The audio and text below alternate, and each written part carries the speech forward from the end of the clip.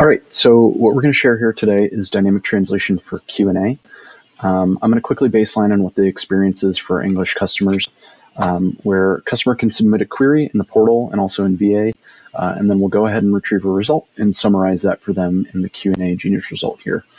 So I'm going to share what this experience is going to be like post-May release, where we make this experience available for non-English customers across all ServiceNow supported languages. So I'll open up my other window where a customer is in, their user session language is in Spanish. So I'll go ahead and grab the Spanish translation of that same query. I'll submit that.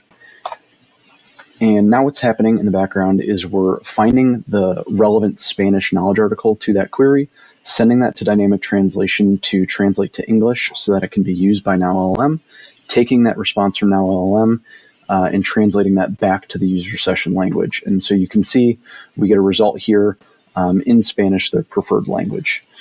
And just to show you what it looks like in Virtual Agent, I'll open that up here and we'll submit a very similar query.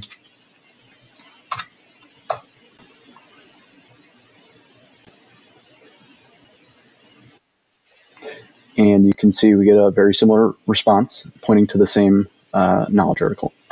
So that's the Q&A experience for non-English customers now with the use of dynamic translation.